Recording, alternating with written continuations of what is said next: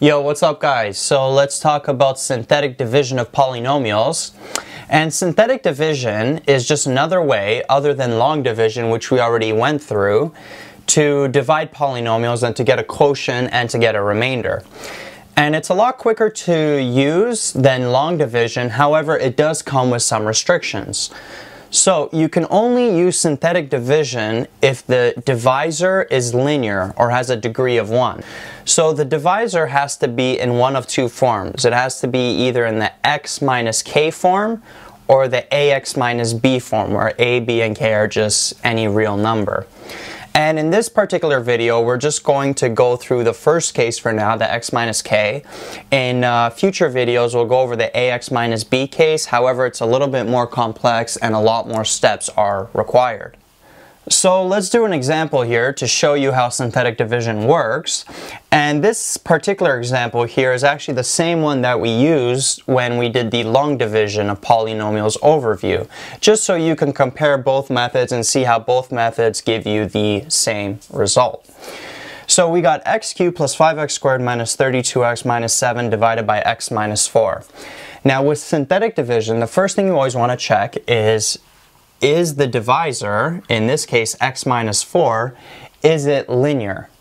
And it is linear, it has a degree of 1. And the next thing to check is, does it hold one of these forms? Is it x minus k or ax minus b? Well, it holds the form x minus k. It's the same form where the k value is 4.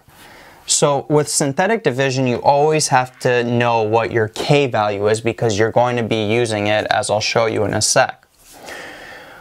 Once you find out that the divisor is linear, you have your k value, what you do is you make a chart.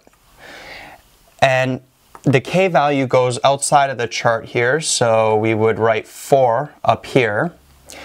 And then inside the chart in the top row, there's going to be two rows here. In the top row, we write the leading coefficients of the dividend. So the first one is 1, next one is 5, next one is negative 32, and the next one, the constant, is negative 7. So the first thing you always do is you bring this first term down. Okay, so under the line we would write 1. And the next step is you take this term that you have here and you multiply it by the k value of 4, or whatever your k value is in your particular case. So 1 times 4 gives us 4. And then what you do is you add these two numbers to get this number under here. So 5 plus 4 is 9. And then same thing, you take this 9, multiply it by the k value of 4. So then 9 times 4 is 36. Then negative 32 plus 36, you add them and you get positive 4.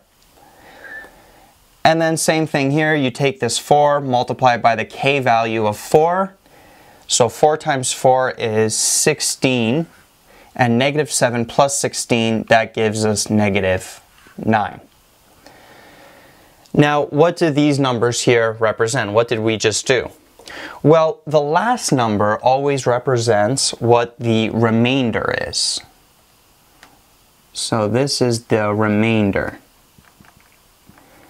And in synthetic division, the remainder will always be a constant because our divisor has to be linear, so the remainder would be a degree less than that. So that's our remainder, negative 9.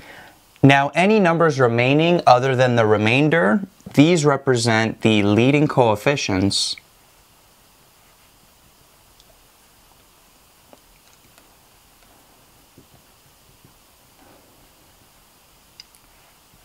of the quotient.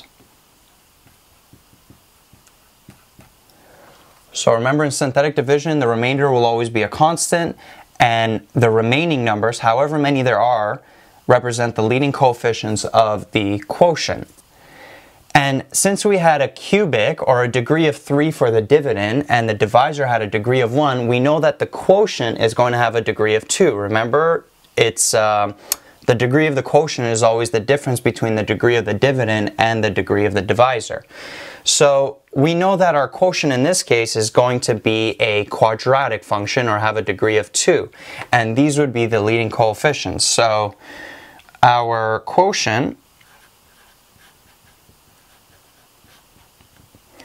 in this case would be 1x squared, or just x squared, plus 9x plus 4. And our remainder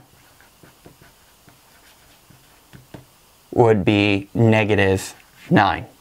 So I wrote out the result here in a division statement.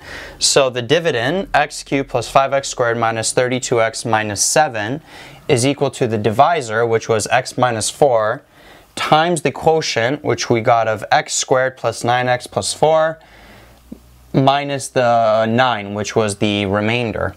And if you compare this answer to the one that we did in the long division overview video, it's the same answer.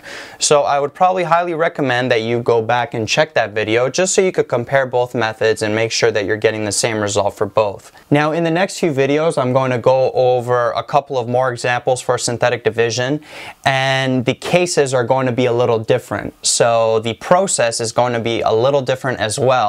So make sure you go through them just in case you run into those scenarios.